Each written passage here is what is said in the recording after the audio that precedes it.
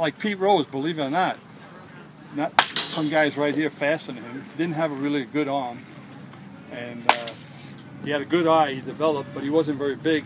He was like 140 pounds when he signed. He played in Geneva, New York, but he had tremendous desire. He'd outwork anybody.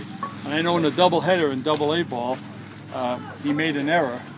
And the pitchers, because I was a pitcher, we're the people that hit fungo, you know.